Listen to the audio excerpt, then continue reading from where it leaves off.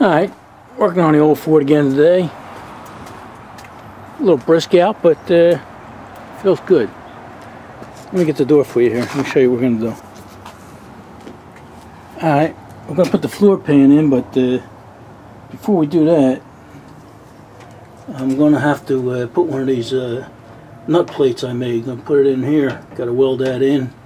Then I'm going to grind the edge here and grind all this clean. And this here, these are all clean, so we can weld to that. But got to clean this edge up here and grind all this and clean this, and then we're ready to put the floor pan in. I got the bottom of the floor pan already painted inside, so I don't have to crawl on my back there and paint it when it's done. So, all right, we'll show you that, and then we'll come out here and start grinding this up. All right, here's the floor pan. It's already prepared to go in there. Drilled all my holes for to weld the spots into, the spot welds and the plug welds, whatever you want to call them. And I painted up the bottom so I don't have to paint that while it's on the truck. And then just taped out all these little spots so it's we're going to need clean paint to weld, so clean steel to weld. Alright, I'm going to go out there and start grinding, and I'll see you guys in a few minutes. Alright, here we got the pan in place here. I got the cab bolt down here holding it tight, and these two, this is the tunnel bolts, and they got it pulled real tight too. So these plug welds are all flush, they're all ready to go, but these here got to get clamped down a little bit or screwed down.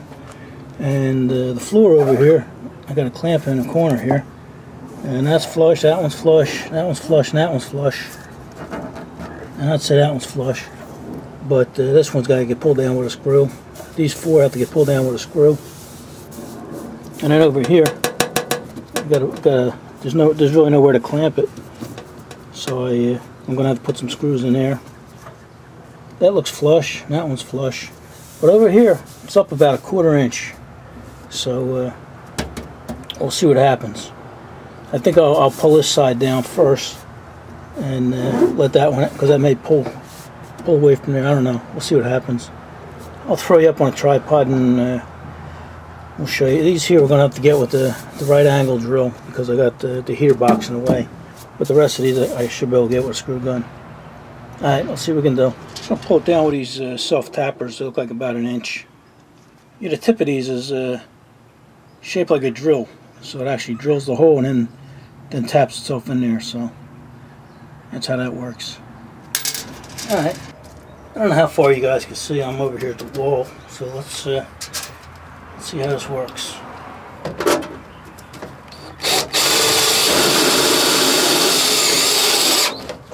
Alright. That worked good. I was going to do that one. We're going to do this one. Well, maybe I will do that. The hell's one more hole, right?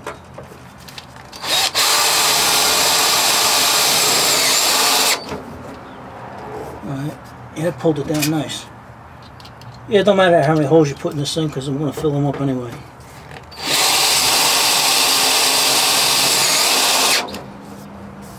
Alright. See, now I almost pulled this other one down, but it didn't. So I'm going to give that one a screw too.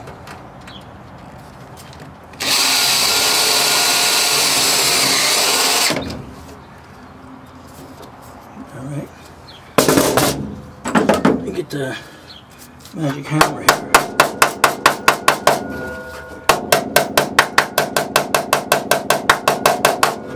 Alright, so that one's good. A little bit of dent in the floor, but big deal, right? Alright.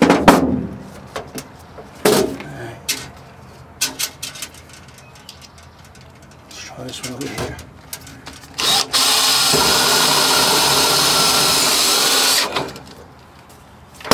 Alright, it's pulling it down nice.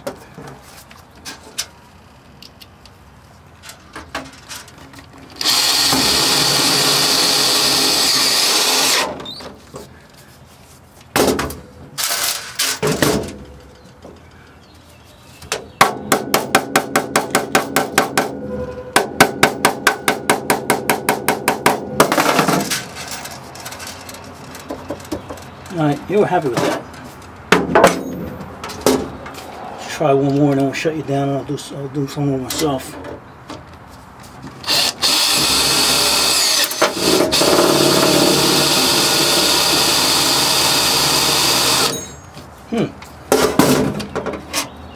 happened there.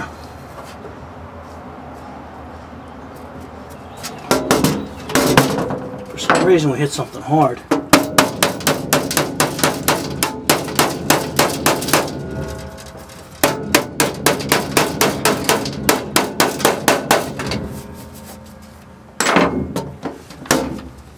Oh, I know what it is. That's where we cut out for this thing here, I think. And I had to move the hole all the way over to the edge. That's probably what that is. So let's see if we can put one here.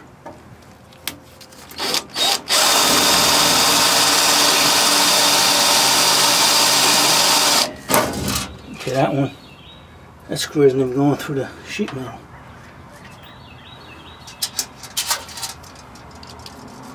See, these are problems you run into.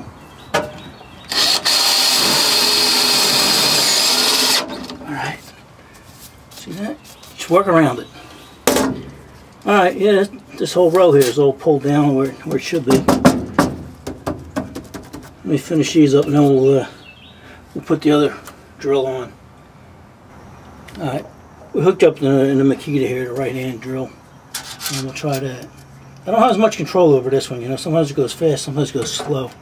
So, let's see what happens. Let's see what happens here. It ain't gonna work because it's in reverse. Let's try this.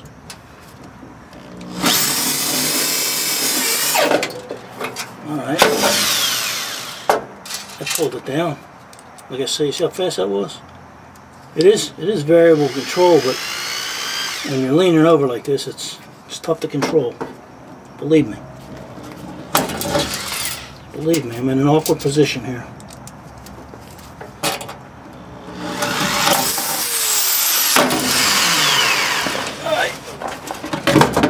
Move over, move over. Give me a little room here. Let's do it right hand. Let's try this.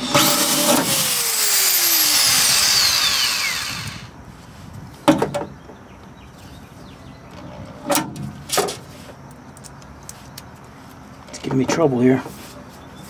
Giving me trouble.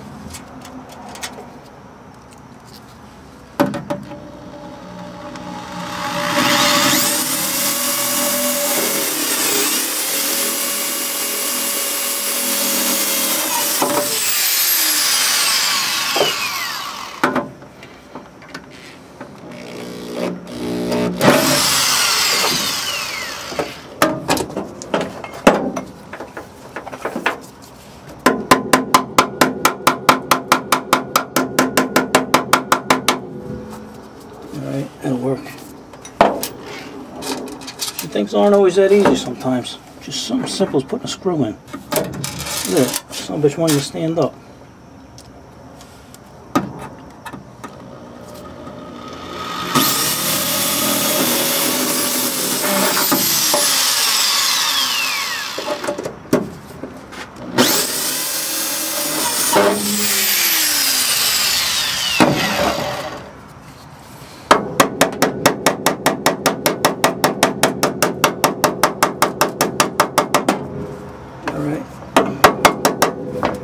Alright, that's flush. Alright, let me get these last two before I say something I don't want to say. Alright, let me show you where we're at here. We got all these plug welds all down flush, all screwed down, all ready to get welded. You know, and the wall here is nice too. But what happened here is, on the edge, I was going to put a weld on the edge and then plug weld here, you know, give it that much more support. But I don't know how well you guys can see it, but you're going to see it upside down. But I got about 3/4, no, not 3/4, Road King, about 3/16 of an inch gap here, and it's like a little swale. So this is where the cross member was, and by looking at the dents here, I probably should have, and I meant to, grind down the weld, but it really wasn't sticking up that bad, just them two little bumps. But we got a pucker in the metal here, so I'm going to do is I'm going to have to cut a relief right about here, and then that'll bring that side down, then we'll weld them together. And then let me bring you out here where the floor is.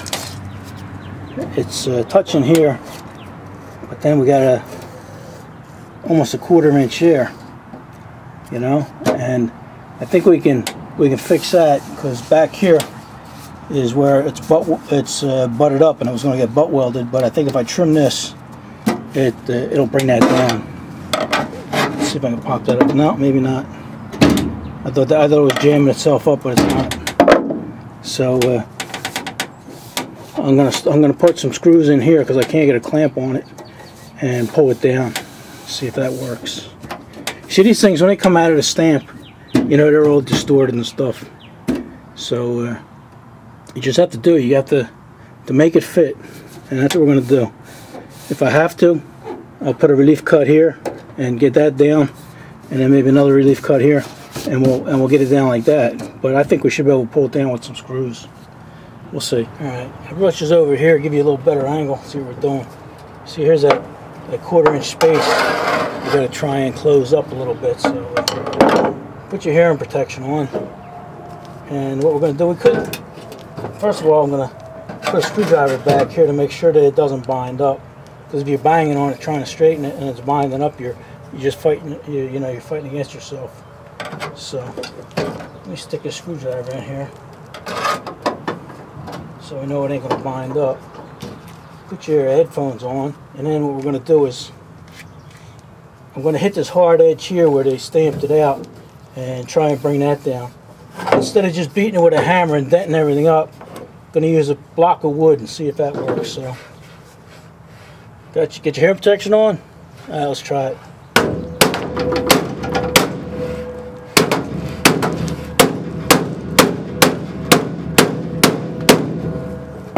Alright, yeah, it's closing up good.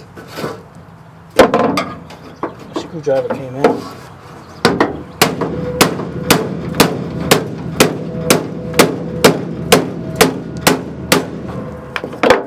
Alright, see that? It's up a little right here.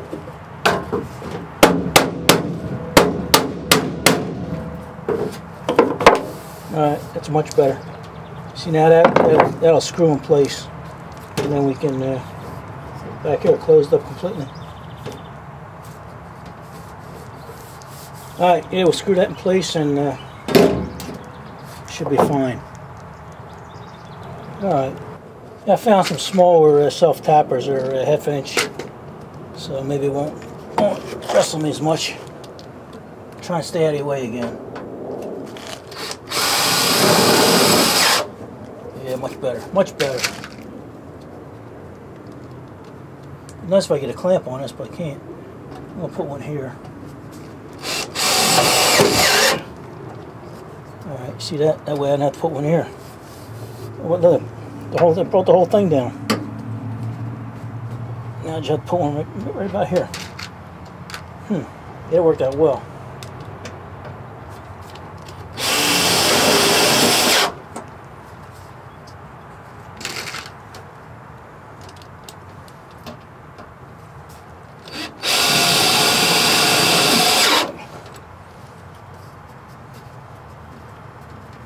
Alright. I'm liking it.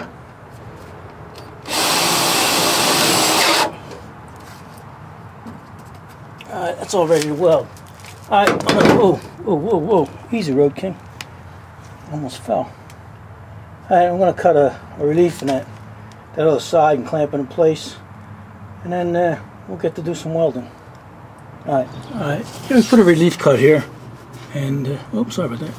Put a relief cut there, and it brought everything else down there. So, we're gonna plug weld everything we have all ready here, and then maybe even here, and then we'll work on cutting that and butt welding that. Same with the back here. And I'll set you guys over there, up over there, out of the way. All right, see you over there.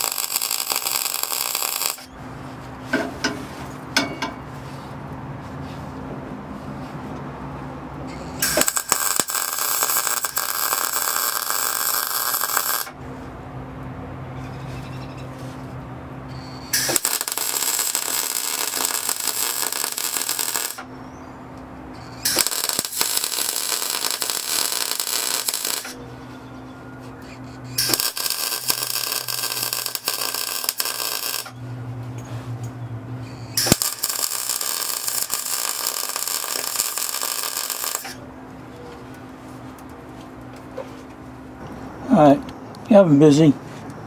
I plug welded all them onto the bracket and welded up along the side here, and welded all this up here, and welded across the back here, butt welded that, and welded along the edge here. Oh, let me sit down. Welded all up here. The only thing I have left is across here, so I just clamp that in place and beat the floor down to where I need it. And I'm going to take a couple tacks, put a couple tacks here, and get my saw and get the air saw and just cut along the whole thing there. Some guys do that differently, you know. Some guys, you know, they'll tack it in a few places and then cut up to it, and then, you know, cut that tack and then cut more. And to me, it's just as easy to cut the whole thing once it's in place, you know. So I'm gonna tack. I guess I'm gonna put maybe 4 or 5 tacks in there, and then cut it. That'll make it stable enough, and then that'll give me a perfect butt joint there. So, all right, let me set you up here inside the cab, and we'll get to it.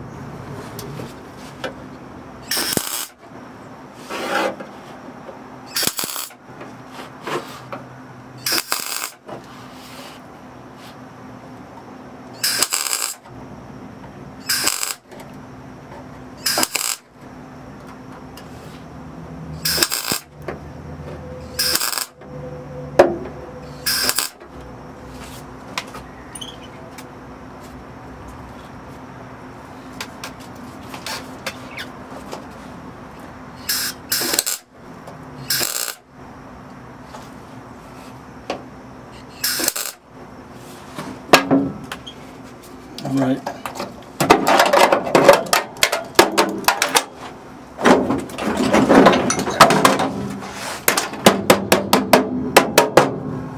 Alright, that's solid. So like I said, let's get a jigsaw across there. Alright, I'll be right back.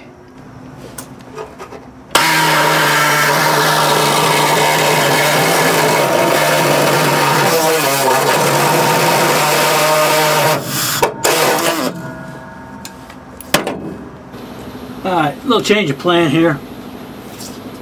I got a little breeze blowing, and it actually hardened the things that broke my blade, so I'm just going to cut it over the grinder. So put your earplugs on.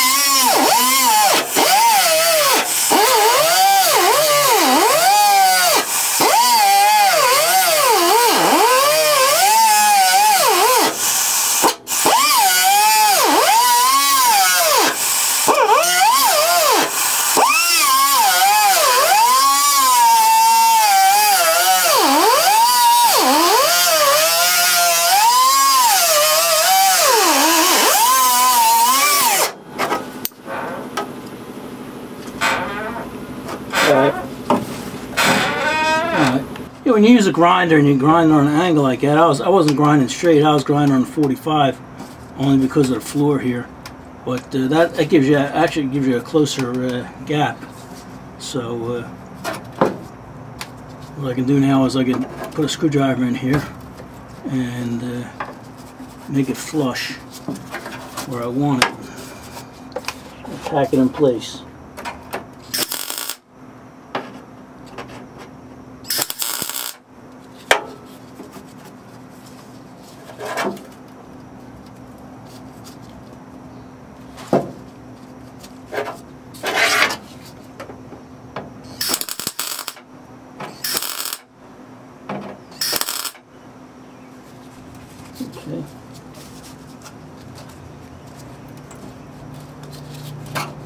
So I tack my screwdriver in place there.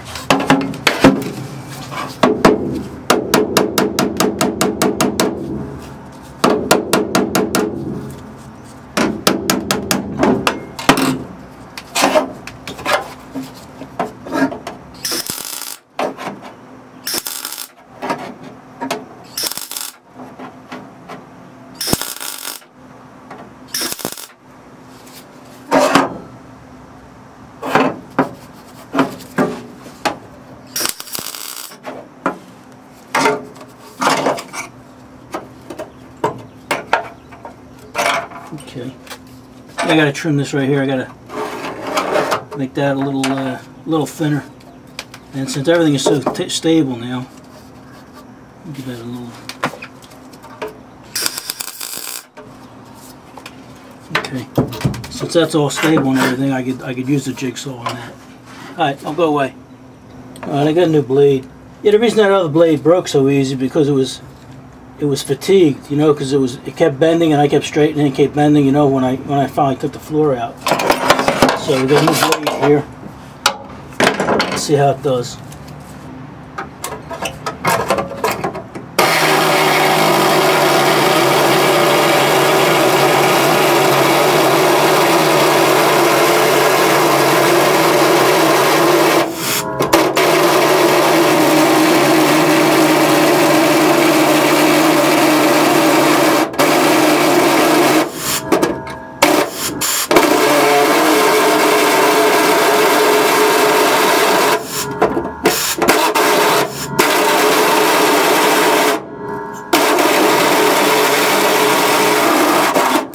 Alright, it's just what we want.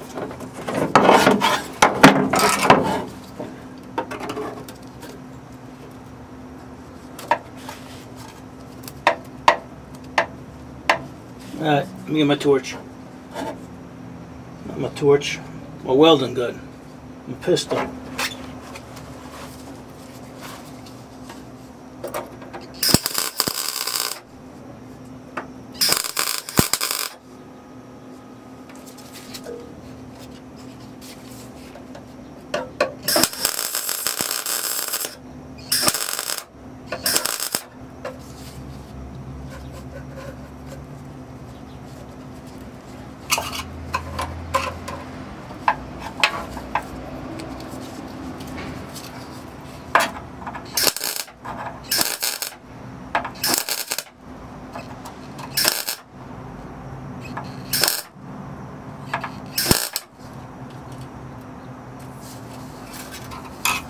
Alright, we're all lined up where we want.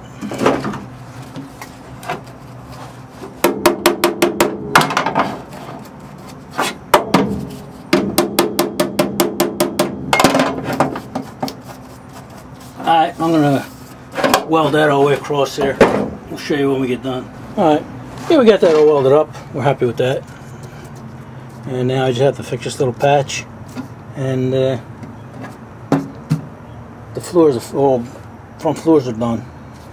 We still have to fix this little spot here, which is no problem. And then this part here that holds the seat bracket. When I was putting the floor in, I was thinking, you know, after I had everything bolted up and everything, if I had done this first, I would be able to clamp it from the top and weld it from the top on one side, but I still would have had to crawl under the side, so I just, since I was all set up, I just kept going. We'll deal with that when we get to it. Here's that piece we cut off.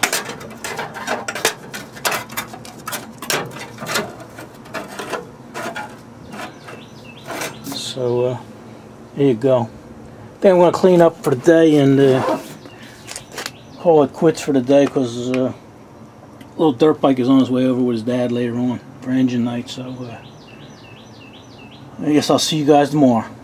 Alright, this video is probably getting pretty long, so what we're going to do here is I got to patch this little hole here, and I'm going to patch that, and then we'll seam seal everything here, and then we'll paint it up, and I'll just show you that when we're done. And like I say, this video is getting long, so we'll see when we do that. Alright, here we got that all patched up, and I'm just going to seam seal all the edges and stuff, and then we'll paint it. You guys don't have to see that. If you want to see that, you can go watch the other video. But because that's going to take seam seal is going to take a couple hours. Matter of fact, I let it set overnight and then I paint it. So what do you guys say? Enough of this? All right. See you later.